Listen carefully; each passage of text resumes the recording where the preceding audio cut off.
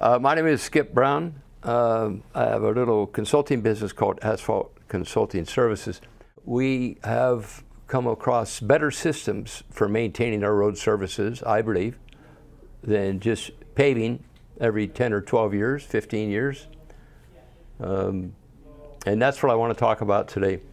This picture here shows a road that I paved in 1982, and Petromat was new on the market at the time, and I convinced the agency to try it out. The thing was they didn't have enough money to do the whole road, so I did one lane. Now this picture was taken 20 years later, and you cannot tell which lane that I put the Petromat on, but it happened to be this lane here. But within 5 years, the cracks are all the way across the pavement. It didn't make any difference. It just didn't do much of a job for crack reflection. The following year, in 1983, I applied what we now call a Geosynthetic Reinforced Chip Seal, which is a combination of pavement fabric underneath the double chip seal. This was my first job. We made some mistakes. We had a learning curve, but it worked out pretty well. So I'll get back to these later.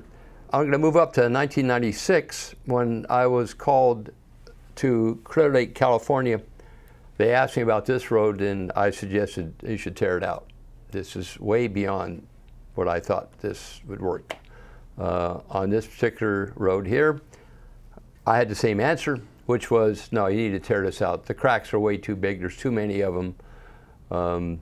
I didn't feel that it would be suitable for this particular road either. Now, when we got to this one, I said I can fix this road. And the reason I felt I could fix it was because there was no vertical distortion in the road anyplace. It was smooth, it was hold and grade. What we had was old, tired, probably 30 years old, cracked pavement, alligator cracking everywhere. And I felt it would be suitable for the reinforced chip seal. So how do we do this process? The first thing that you would do would be to skin patch the irregular surfaces. Now, if you're going to go out and dig out, repair this road, you would dig the whole road out because it's all cracked up. But in this town, which is the town of Williams, California, the water table is between 12 and 18 inches below the surface. And so if you took off this surface, you would fall through the base and the road would fail. So you skin patch the surface to smooth it up, kind of like this on this road, also in the town of Williams. We actually just drug a thin lift over it with a paving machine just to smooth it up, take care of the potholes. So the placement of the interlayer is the critical aspect of the GRCS process. You have to apply enough binder to saturate the fabric or the mat that you're using, and that will vary upon the products that you're using. And you immediately roll that fabric or mat with a pneumatic tire roller in order to bring the oil right up through while it's hot, because it cools very fast. Now that will involve some sprayers on the tires, and you're going to need a suitable parting agent, which I won't go into at this time. There's a number of them available on the market, or you can just try soap and water if you want, but that's not my recommendation. So here's another place up in a little town called Camino, California, where it's showing here the interlayer that's down and the rolling of it, which is bringing the binder up through it. This brown area here is the asphalt emulsion, which was applied for the chip spreader. The boot truck has gone to reload, and the spreader is waiting for him to come back.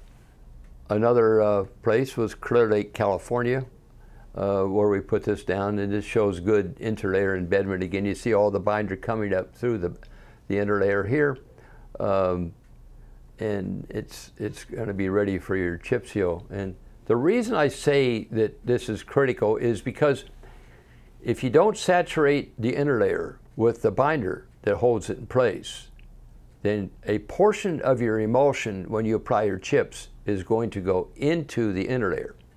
Now, we all know that the ability to hold chips is all about film thickness. And If you lose some film thickness by saturation into the inner layer, you won't have enough to hold the chips, and they will later come off. So the film thickness again is all about the size of the chip and whether or not you get any absorption into your inner layer. Here's an airport up in a little town called Swansboro in El Dorado County, California. And they wanted to pave it, but they couldn't afford it. And I said, well, it's moving underneath loading conditions, and if you brought that many tons of asphalt in on top of this airport, you're going to destroy it. So we went ahead with this process. Even though I really don't care for chips on an airport, I've done a couple of airports by demand because they needed something that was going to hold the surface together for more than 3 or 4 years. They had been slurry sealing this, and after 3 or 4 or 5 years, it would be cracked up and they would have to start over again. If you're going to put traffic on it, or if you're planning on placing the chip seal the same day that you place the inner layer, you're probably going to have to sand it in order to blot it, and that is purely to absorb the excess binder that comes out to the top.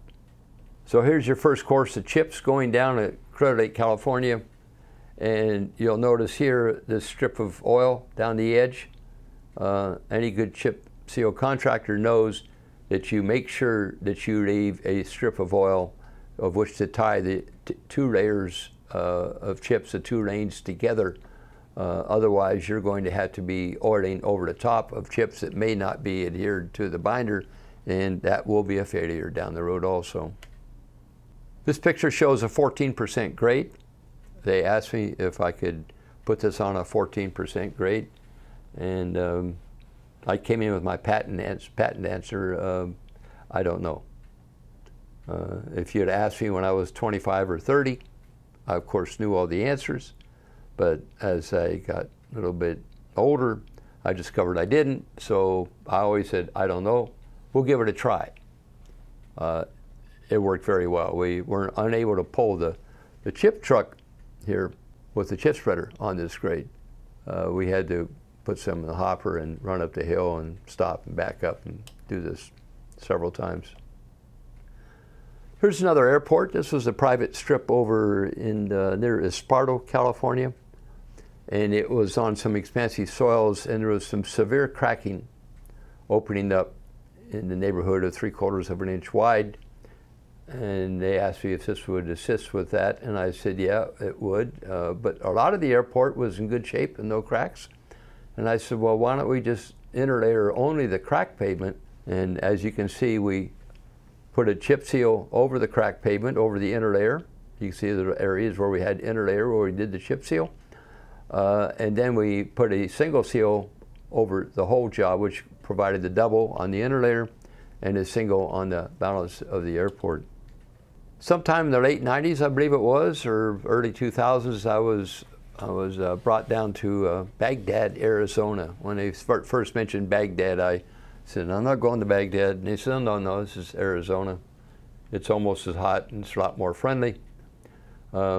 There's a mining town down there by the name of Baghdad, and their streets were 35 years old and completely ignored and all cracked up, but they were holding together, and they asked me if it would work, and I said, of course it would. If the street is holding together under the traffic, the cracks don't bother me. So here's the first chip over the inner layer down at Baghdad. On this street was their main haul street coming out of the mine, and it was cracked pretty badly, and they wanted to overlay that street. And I suggested we put the GRCS underneath the overlay to forestall crack reflection. The results I got 5 years later were it's holding up very well. None of the cracks are reflecting. We key cut the edges against the curb and gutter sidewalks just like you would for an overlay, put down the GRCS, and then followed up with the paving over the top of that.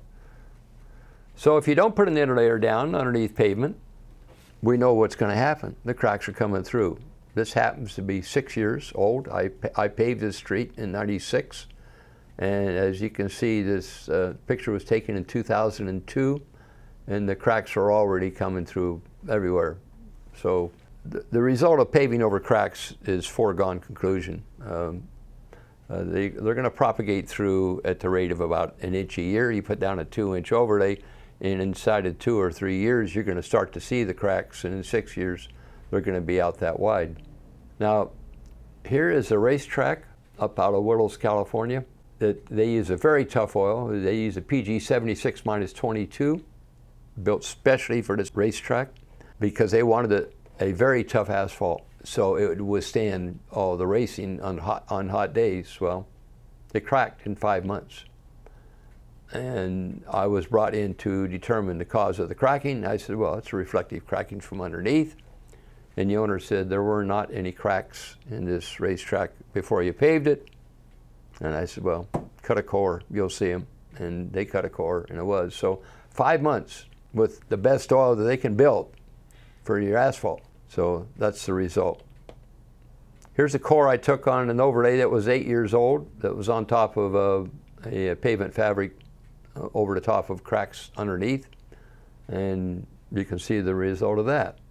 We have better products now. We've got some high tensile strength mats and composite grids with fiberglass that do a lot better job for cracking, but it's a very expensive process.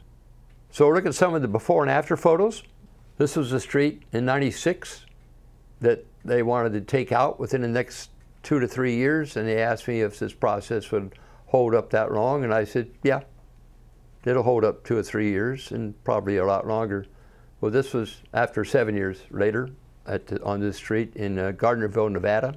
That's at 4,000 feet elevation. Here's a couple of pictures of before and after. See the rock in this picture. I try to get a picture because they paint houses and it may not be the same color, but I can get back to the same rock anyway.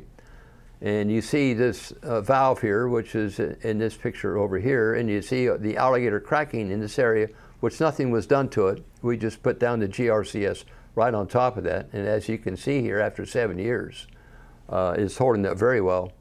And what's very interesting is this picture, which is after 17 years. This picture was taken in 2013. The job was done in '96. They never did replace the street. They haven't replaced it to this day. And you can see the reflecting symbols of the cracks here in the alligator area, and some of the others that are starting to open up. And I was there in 2013, and they asked me what they might do to that street. And I said, well, gosh, this process lasted 17 years. If you do it again, they'll probably give you 17 more.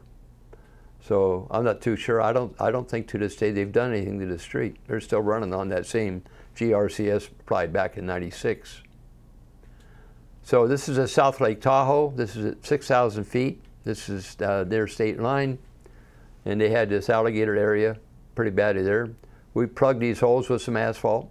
We didn't do anything about the alligator pavement here. And 7 years later, with all the chains and snow plows on this area, it's still holding up very well. Chains and snow plows will take this off, just like it'll take the surface off of asphalt, hot mix asphalt. But this is showing that this holds up very well in those conditions. So we'll go back to Clear Lake, California.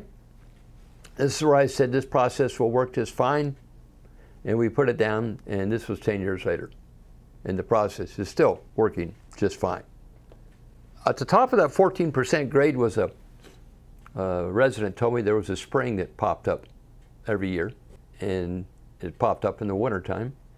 And I said, well, it's going to bubble this interlayer, and when you see the bubble, come out with a sharp knife and cut away the bubble. So they did. 10 years later, the process on top of this alligator pavement is holding up just fine. It's working fine. Here's where water comes out every year, runs out this little hole right here.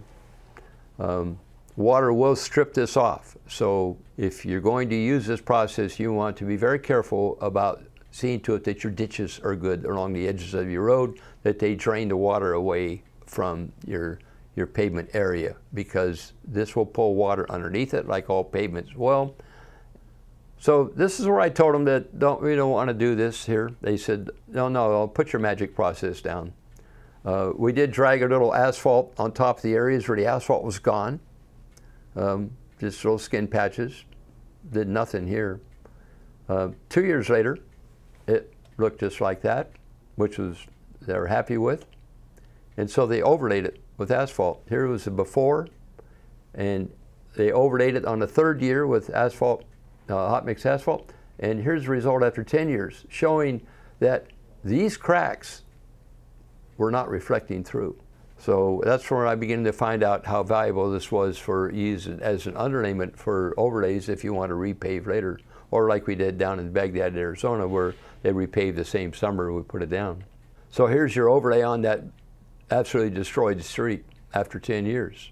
It's a fine street. There's nothing wrong with it. If you want it black, paint it black. At the airport at Swansboro, they're up at 3,000 feet. They get snow in the winter. They want the snow off, and the best way to keep snow off the pavement is to have black pavement. And so when we got done with this project here, we put in a fog seal on top of it to give them the black color they wanted. I'm going to move into a little bit different subject matter now, what we're attempting to solve currently, and that's thermal cracking. This is back up in Douglas County, Nevada, which is actually out of Gardnerville. And this street was paved, and 15 years later it was paved again using fabric underneath, and 10 years after that we're getting the thermal cracks starting to come through. And their fix for that is to cut this crack out and patch it, and then overlay it with some more fabric. And I said, well, insanity is the definition of doing something over and over again and expecting a different result. I said, we need to try something different. We can patch a thermal crack. Here's an example here where a thermal crack was patched, and then you can see where it's widening out again. That little red mark there is my pocket knife, which is about 3 inches, which was about the width of this crack on this side, and this one on this side was about 1.5 inches.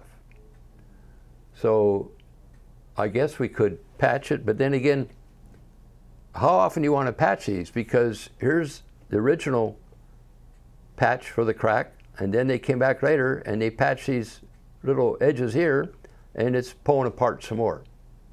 Now, where it's going, I don't know.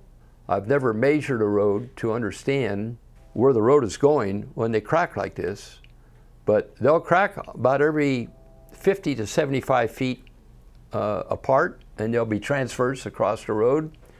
And so my theory here is, well, why don't we add some more cracks to the road and make them only 15 feet apart by saw cutting and then sealing, instead of having a large amount of movement every 50 to 75 feet. We'd have smaller movements in each individual crack, which I felt that the GRCS would resolve. So this is a street where we tried this technique back in 2013. We saw cut it and we sealed the cracks, and then we put the insulator down, which in this case was pavement fabric. We had this curve on there, and we know how difficult it is to lay mat and composite grids around corners, so I stayed with the pavement fabric, but we had a problem. The county filled the cracks for us before we got there, and they didn't fill them all the way to the top. You can see this area here. This is an area where there's a hollow spot underneath the fabric because they didn't get the cracks filled to the top. You can see right here where it wasn't filled to the top. This allowed the mat to spring under traffic loading conditions, which took the chips off, and 3 years later, the county was back sealing the crack again. Now, I think they're going to be done with this process now. I don't think it's going to get worse, but time will tell. This picture was taken 3 years after it was put down. But if you don't put the inner layer on at all, which is this same piece of road where all we put down was a double chip seal, and 3 years later you can see how wide the crack is opening up again. Now recently, within the last 4 years, we have come up with some grinding techniques using micro mills to smooth the pavement before we put this process down. This was a job down in San Joaquin County, south of Sacramento. The county came to me and asked me how they're going to solve the cracking and heaving of the cracks on this farm to market road, because every 7 or 8 years, it was all bumpy again because the road would crack, and then the cracks would grow and it would heave the pavement by the nature of the expansion contraction of the dust coming into the cracks and then squeezing underneath the pavement, and they weren't sure what to do about it. And I said, well, what we can do is we can make the road smooth by grinding it first with the micro mill. In this case we had, I don't know, it was 2 or 3 of them on the job. This was a 4-footer here with what's called a double strike drum. A double strike drum has 3 millimeter what they call pick spacing, or the spacing between the teeth. That equivalent to about 1/8 of an inch. And you can see the smooth grind over on this other side here, how smooth this is. Now, I will not specify, and I do a lot of specifying, that you place any type of an interlayer on top of a grind using standard teeth. A standard tooth drum is going to have a 5/8 to a 3/4 inch, what's called pick spacing. It also means that you're going to have about a 5/8 inch height between the top of the grind and the bottom of the grind. With a micro mill, you've got less than 1/4 of an inch, and in this case, 1/8 of an inch, between the tops of the grind and the bottoms of the grind.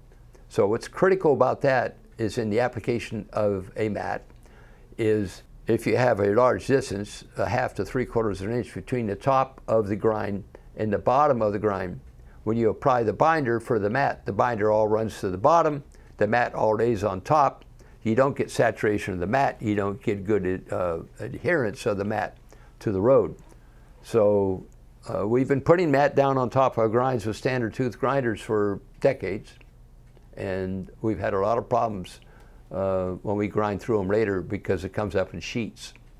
And that is one of the major reasons why that happens. So anyway, with this situation here, what we do is we grind it with micro mills, and we ended up taking all the bumps off the road, making the road nice and smooth again.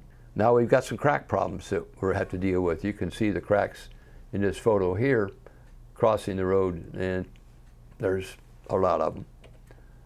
So you blow the cracks free of materials and you fill them full hot pour. I prefer hot pour polymerized asphalt, especially if you're going to be underneath an overlay with asphalt concrete.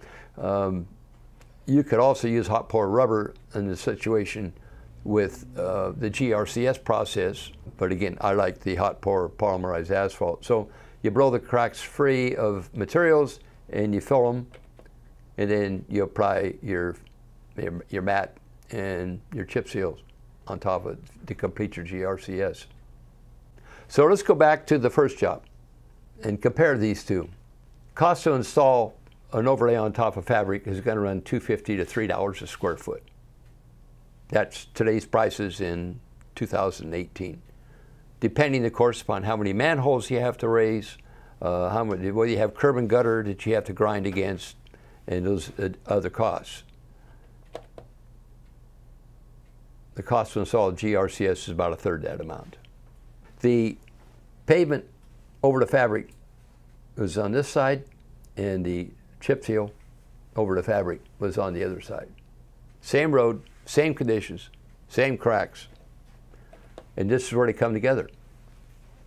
So you can see here's a crack coming in to the GRCS process, and it stops. That's after 25 years. Now, I don't know whether anybody else has come up with anything that lasts that long, but I haven't seen it. And I've been in this industry now pushing 60 years, and I keep an eye on what's new and what's coming out, and I haven't seen anything that even compares for longevity and for cost. So when is the process not advisable? Where loose chips cannot be tolerated for a short period of time, like maybe a grocery store parking lot. Where water is present from beneath the surface, that is not a good idea. In traffic conditions, above 10,000 ADT combined with ambient temperatures above 90 degrees Fahrenheit. Now, why do I give those numbers? Is because I've done it under those conditions, and it's worked.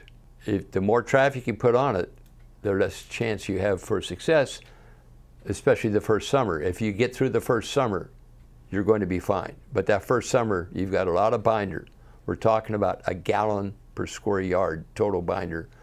And if you get a lot of traffic, especially with 18 kip axles, truck traffic, slow moving.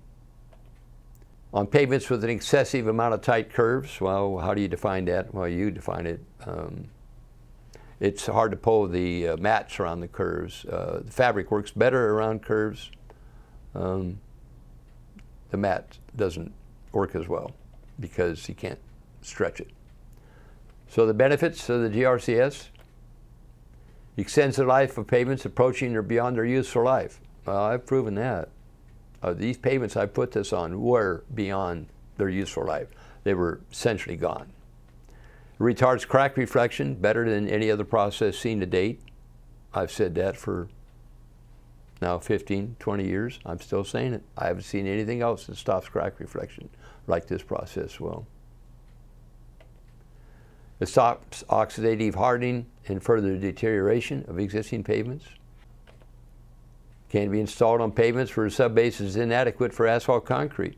We've put it on a couple of airports where it was moving so much. If you brought in all the asphalt concrete for overlay, you'd have busted it up. And the price is right. 1/3 is cost and twice the life, maybe.